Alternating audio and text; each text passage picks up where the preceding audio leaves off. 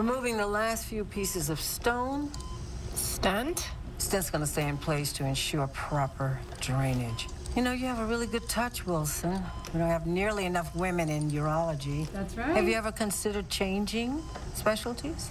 We absolutely need more women in urology. Currently, there are only 10% of practicing urologists that are women. And why should you go into urology as a woman? Well, you get to take care of both men and women with problems with their genitourinary tract. You get to do a diversity of different types of surgical cases, procedures in the office, and take care of patients over their lifetime. It is the absolute best blend of medicine and surgery, and urologists are great people.